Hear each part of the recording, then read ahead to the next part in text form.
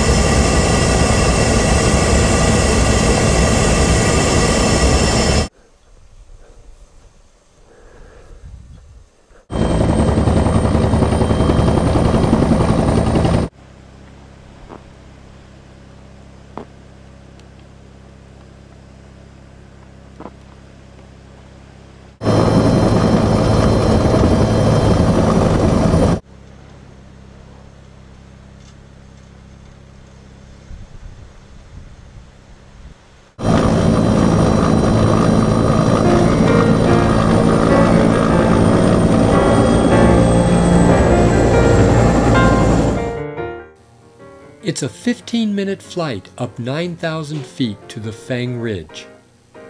Altitude sickness can be a serious problem in this remote setting. Everyone must spend 2 to 3 days acclimatizing at the Fang camp before moving up to the lower Erebus hut. Fang Ridge is part of what still remains of an ancient caldera that was once the top of the volcano. The Scott tents used to make the camp are pretty comfortable, with a full assortment of cooking equipment and food, and plenty of time to relax and share some company. Okay, so here we are on the Fang Ridge at Mount Erebus. It's December 5th. It's about 10 o'clock in the evening right now. And the temperature has been very mild today for the most part.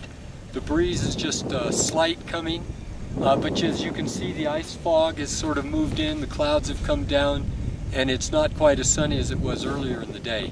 It's a pretty neat place to be. We're spending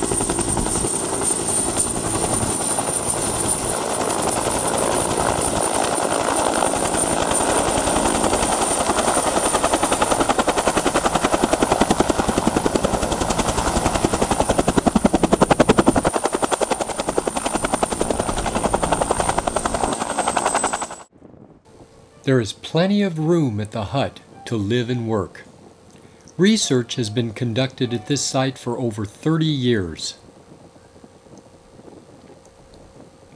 Of course, evening is the time to relax after a long, cold day outside. Then it's off to your tent to sleep before another full day begins tomorrow.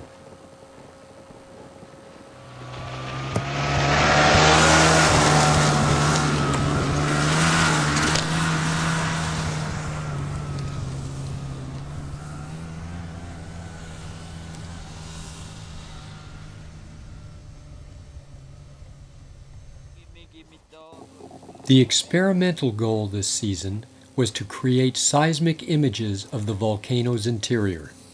To get the job done, we divided the work into 3 parts. Our first task was to deploy the seismometers. 80 units were installed in a grid pattern around the crater. Each unit was equipped with solar panels and a GPS unit.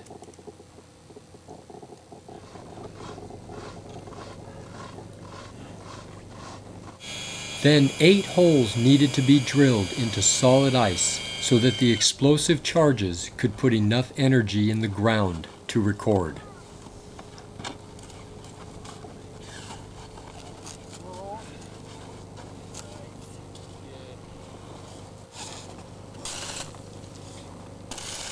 Nice on that.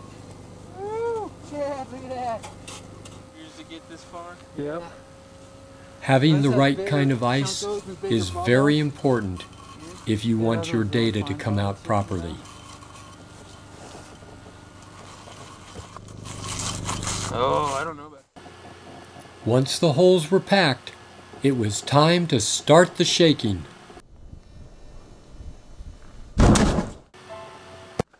John and I have just driven up. It's 7:30 at night. It's actually dinner time and our dinner's going to get burnt. But we've driven round to the southeast corner of Erebus as far as we can get before it drops off steeply to the sea and the sea ice. From this point here we have everything you could ever want apart from people, which isn't such a bad thing. We've got mountains and glaciers, rocks, volcanoes, blue sky. We've got the Ross Ice Shelf out in this direction. We've got the McMurdo Station in this direction. We've got everything you could ever want, and we're the only people for a long way, and we are very, very lucky. Beautiful sight, and Tommy's loving it, aren't you, Tommy? The seismometers were then collected and made ready for the long trip down the mountain and back to New Mexico Tech. The data will be analyzed and an image constructed over the next 2 years.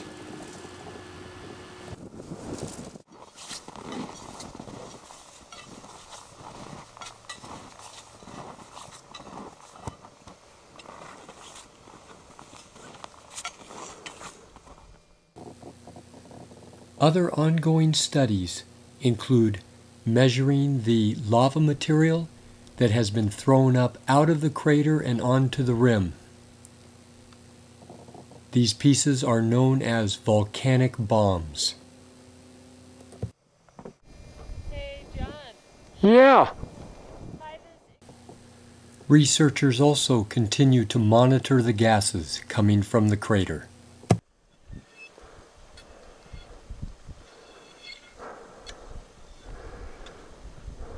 Phenomenal. Being on top of an active volcano is something that you never forget.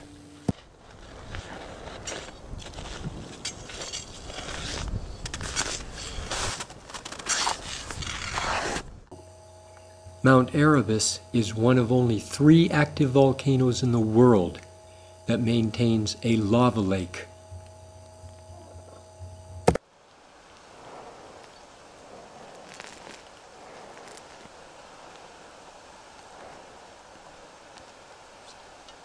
I don't know what to say. This is just fantastic. We're sitting here at the top of Mount Erebus, walking around the crater tonight, and it is the most spectacular, breathtaking scenery I've ever seen in my life. And I wish everybody could just see this and experience this just for a few minutes.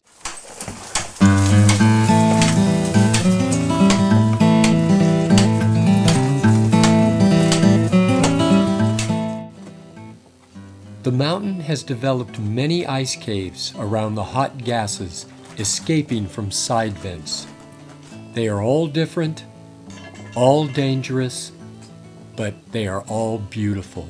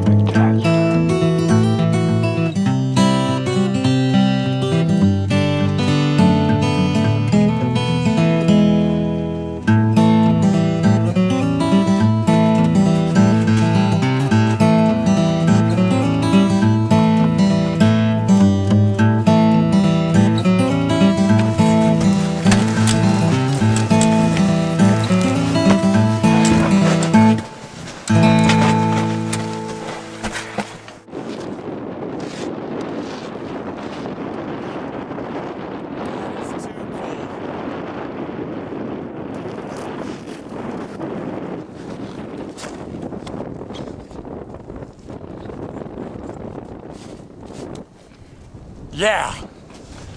Alright, here we are at the lower Erebus hut.